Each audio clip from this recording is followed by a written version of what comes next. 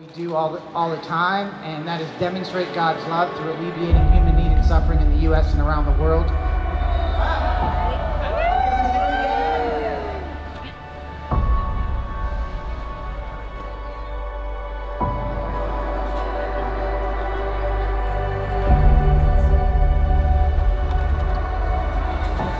We're at Operation Blessing's main hub for them in the Dallas-Fort Worth area.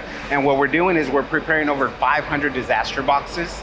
So these boxes each feed a family of 4, 3 meals for 3 days.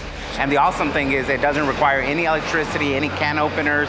And one of the things I love is we get to handwrite a note of encouragement to go with those boxes.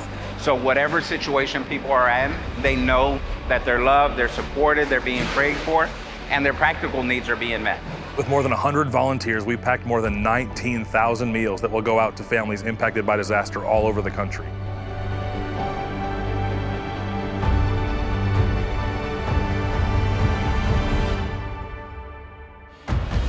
When our trucks go out with these meal kits, with our disaster relief kits and bottles of clean water, it's a sign of hope for families who've been impacted by storms, tornadoes, flooding, hurricanes, and wildfires. Looking at the quality of what we're sending out from Operation Blessing here, it's amazing. You would be so happy to get this. If you were in a situation where the food was short and you didn't have refrigeration, it's ready to eat. All you gotta do is find a place to eat it. With the recent weather that we've had in North Texas, the Dallas-Fort Worth area with the storms, to see Operation Blessing actually reach out to Gateway Church and say, we're sending food, we're sending supplies, who can we partner with to help your friends and neighbors, was a great opportunity for us, and just another way that we've seen Operation Blessing come in and really be the hands and feet of Christ. When we have tremendous church partners and volunteers who show up to help us, it really expands the work of our hands and extends our reach into communities that have been hard hit.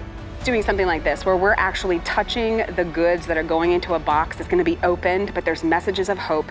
We're believing the presence of God touches them with a box of goods. And He's hope. We're not hope, but He's hope.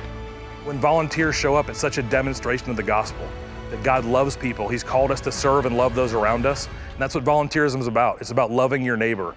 And so when God says, love thy neighbor, that's exactly what happens. You show up with Operation Blessing, you become a volunteer, and you give of your gifts, your time, your talent to serve others in need and to remind them that God loves them as well. We can't do it without our volunteers, so thank you so much for all you do to make it possible for us to be the hands and feet of Christ.